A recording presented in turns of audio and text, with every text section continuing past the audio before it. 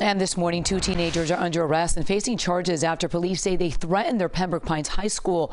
Charles Flanagan Assistant Principal Don Sales sent this notice to parents concerning the threat and saying there would be a heavy police presence at the school. Pembroke Pines police say they got an anonymous tip Monday about an Instagram post talking about terrorizing the school and a potential shooting. The 16 and 15-year-old suspects have not been identified. Pembroke Pines police are asking parents to remind their children that a threat of violence against a school can lead to serious criminal charges.